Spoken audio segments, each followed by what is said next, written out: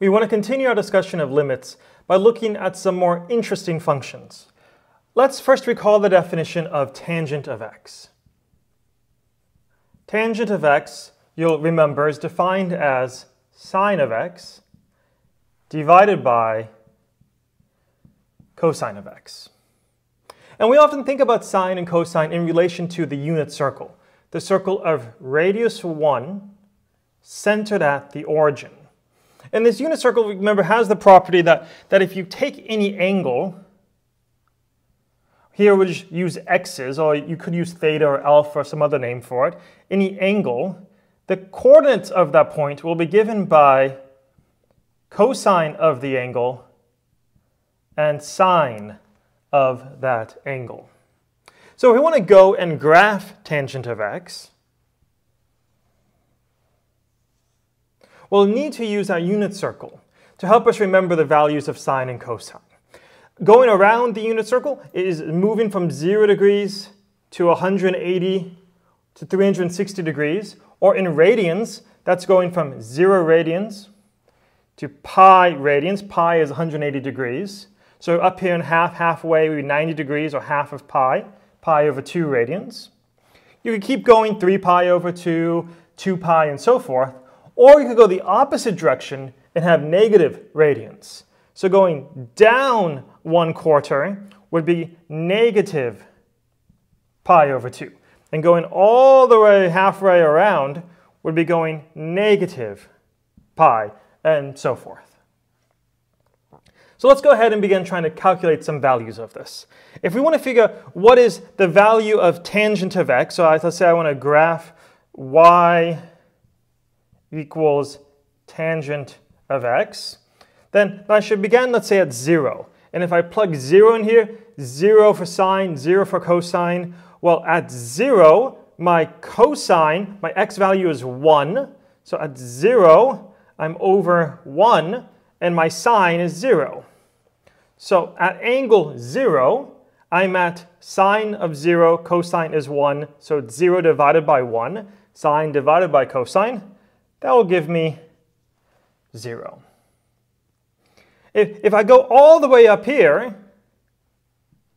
now my x value will be 0 and my y value will be 1.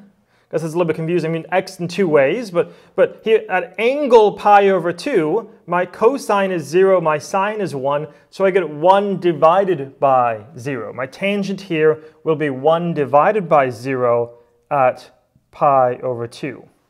And if there's anything you remember from learning about division, it's you don't want to divide by 0. So we're going to say that's undefined. Just going to draw a line there to say it's not defined. You can't divide by 0. Well, what if we hadn't gone quite to pi over 2? We don't want to divide by 0. What if we had gone just shy of pi over 2? Just a little bit less than pi over 2. Well, then our x value, this x value here would be something that's a little bit bigger than 0. It's a really small number. I don't know, maybe 0.1 or something, some small number.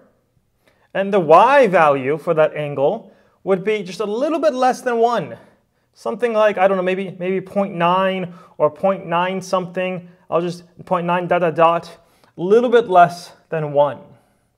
But think about what happens when you divide a number a little bit less than 1 by a number close to 0. What's it going to do? Hey, if it was 0.9 divided by 0.1, it'll just give you 9. Or if this was something just shy of 1, divided by a really tiny number, divided by the really tiny number makes it blow up, makes it get bigger. So when you're just smaller than pi over 2, you're at some big value. And so you might then start remembering, oh yeah, that's right, tangent starts going up, bigger and bigger and bigger. As you get closer and closer and closer to pi over 2, you're dividing by a number that's really close to 0. So taking something about 1 and dividing by something really close to 0 is making it shoot up. It's making it bigger and bigger and bigger. We can follow similar reasoning from going the opposite direction. Again, at minus pi over 2, my function will not be, it won't be defined because I'll be at the point 0, minus 1. So again, I'm doing the sine divided by the cosine. I'm dividing by 0, so it's not defined there. So it's not defined here. But as I pick points just a little bit smaller than minus pi over 2, just a little bit less, when I'm right here a little bit smaller, then I would be pretty close to minus 1, but I'm no longer at 0. I'm a really tiny number, like 0.1 or 0.01 or something like this. So when I divide by that, something close to minus 1 divided by a 0.1, I would end up with a really big negative number. Negative, because there's a negative, something close to negative 1 divided by a really tiny number blows up to be a big negative value. So then we start recovering the graph of tangent. And you can remember this kind of repeats, right? There's this nice repetition to tangent where it just repeats. And so let's just remind ourselves why that is. If I'm a little bit bigger than pi over 2, I'm something now a little bit smaller than 0 for my x value. My cosine would be a little bit smaller than 0, like maybe minus 0.1 or something a little bit less than 0. But my y value, my height, my sine, is still really close to 1. It's like 0.9 or something. So again, dividing, you'll get something big like 9, but it'll be negative because you have negative there. So you get down to a big negative number. Okay, so tangent looks something like this. Now, given tangent, we can calculate some limits for it. For instance, you might want to calculate what is the limit as, say, x goes to 0 of tangent of x. And doing this, you can say, okay, well, remember when we think about limit, we want to think about what happens from both the left-hand side and the right-hand side. So from the left-hand side, when I'm coming towards 0, when I'm coming in towards 0, my y values are coming up again closer and closer to 0. And from the right-hand side, when I'm going to 0, my y values are coming down, getting closer and closer to 0. So from both sides, getting closer and closer to 0, so we would just say it's 0. But what if we wanted to do a value like x approaches pi over 2? Well, perhaps now you say, well, tangent is not defined at pi over 2, right? Like tangent's not defined here. But that's okay, because limit isn't asking what happens at pi over 2. The limit's asking what happens when you get close to pi over 2. And let's investigate that. What happens to get close to pi over 2? Well, it seems like there are different things depending on if I'm coming in from the left or if I'm coming in from the right. If I'm coming in from the left, the limit as x approaches pi over 2 from the left, notice this is shooting up as I come towards pi over 2 from the left. These values are shooting up, getting bigger and bigger and bigger. Now we could say it does not exist, but let me introduce some new terminology. We're going to say, well, since it's shooting up and getting bigger and bigger and being arbitrarily big as we get sufficiently close to pi over 2, we'll say that this means the limit is infinity.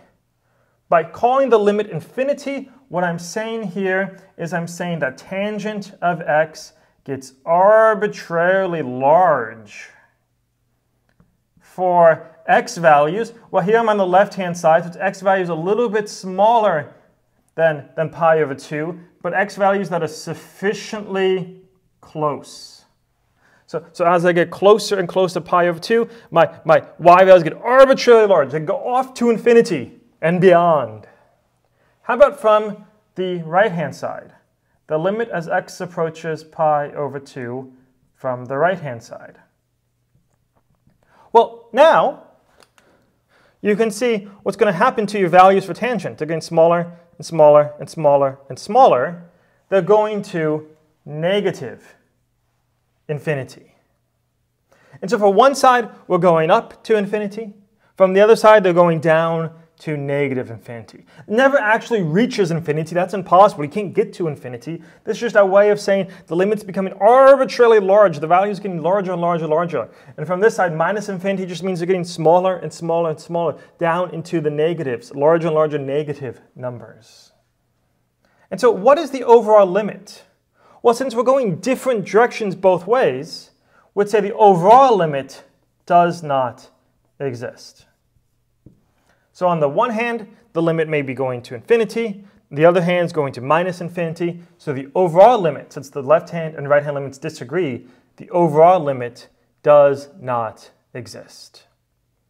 We'll explore some more examples of this type of behavior. When you have a point that's not defined and the function blows up on either side to infinity or minus infinity, we call these points, we call this a vertical asymptote.